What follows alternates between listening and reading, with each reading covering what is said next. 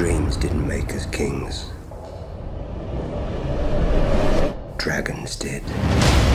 Get ready, Game of Thrones fans! HBO has finally released a first look from the highly anticipated prequel series House of the Dragon.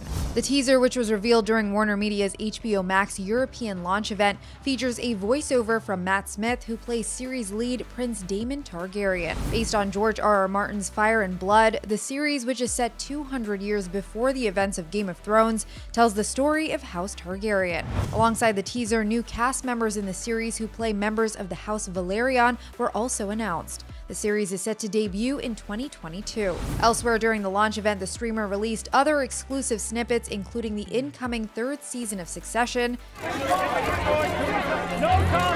No comment! No comment! You don't have to say no that. comment! You don't have to say that, Greg. Just don't comment. And John Cena's superhero series Peacemaker.